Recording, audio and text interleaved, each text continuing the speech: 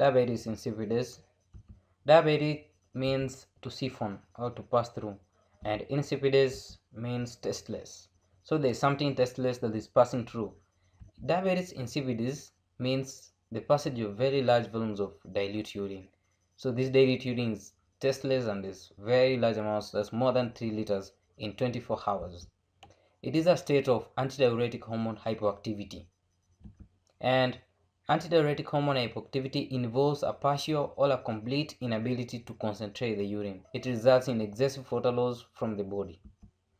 ADH facilitates reabsorption of water from the distal tubules and the collecting ducts of the nephron, and is responsible for balance of fluids through determination of that urine concentration. It can also reduce fluid loss through the sweat glands and by stimulating vasoconstriction of the peripheral arterioles. That's why it is known as vasopressin. ADH is synthesized in the hypothalamus and transported to the posterior pituitary gland where it is stored until release. And diabetes insipidus is a disorder that is associated with ADH activity, as we have said. Without the appropriate activation of these vasopressin receptors on the nephron cells, fewer water porins will be established, that is the aquaporins. So there will be no facilitatory water reabsorption to the kidneys, and excessive water loss and production of large volume of dilute urine will take place. Within a short period, this person will be dehydrated and hyponatremia. And the symptoms for these diabetes insipidus are like nocturia, polyuria, polydipsia, and the specific gravity of the urine is often 1.001 to 1.005. And there will be hyponatremia and the severe dehydration. Children who have these diabetes insipidus will be crying, irritability, growth retardation, and hypothermic together with weight loss because they are losing too much water. The production of urine with a low specific gravity and low urine osmolarity together with high plasma osmolarity are key features in this DI. Dehydration features such as reduced tissue turgor and darkened eye sockets, altered consciousness and seizures can be present in these patients.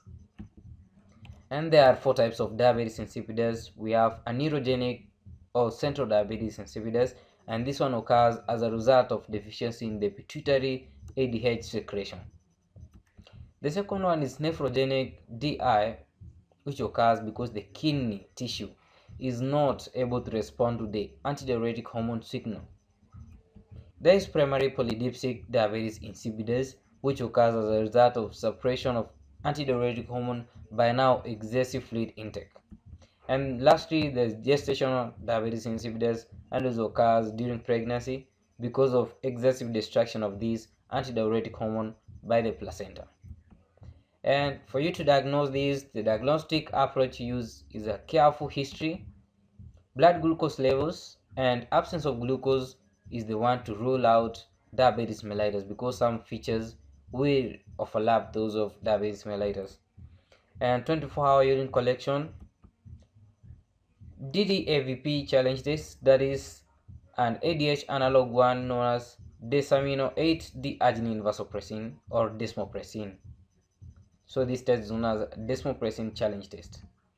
Water deprivation test, and during conduction of this water deprivation test, you have to collect blood in a tube with enzyme inhibitor to prevent ADH, which is being degraded by the placenta vasopressinase when collecting it in pregnant women. Hypertonic saline infusion and MRI of the plane to identify normal pituitary and a pituitary with a blind spot.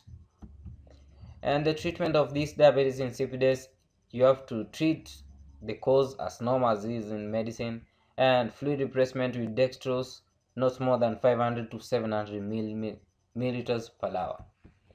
Family members may need to be tested and cancelled.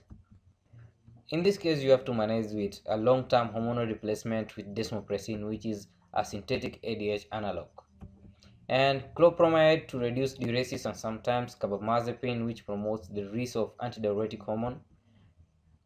Clofbrate, which is used to treat hyperlipidemia, has also antidiuretic effects, so can be used in managing this diabetes insipidus. The thiazide diuretics are just hydrochlorothiazide that are sometimes used in case of mild diabetes insipidus because these medications potentiate the action of antidiuretic hormone. Also, potassium sparing diuretics like amiloride can be used, and any treating nephrogenic diabetes insipidus will consist thiazide diuretics, mild sodium depletion, and non-steroidal anti-inflammatory drugs like indomethacin, ibuprofen, and aspirin.